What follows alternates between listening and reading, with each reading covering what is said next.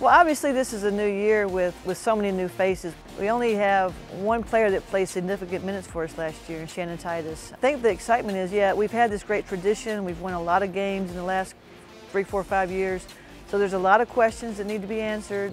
We have no seniors, we have one junior, we have a lot of freshmen and sophomores, transfers, and so the excitement in practice, the energy in practice has been outstanding because quite honestly, no roles have been defined. In the past, I've always had that 5, 6, 7 players that I know that are our go-to, and right now it's going to be who's playing the hardest, who's playing the best. Very excited about this year's team. A few new faces, a few old faces too, with Ross and Georgie and Ethan and Magic coming back, so we're excited. Going to see a little bit of a different team. We want to play a faster pace, up-tempo game. We also want to play a lot of man-to-man defense, be aggressive with it. Looking forward to the non-conference schedule before we get going in the SoCon, and obviously SoCon's a great league, and can't wait for the fans to come out to Hawkins Arena.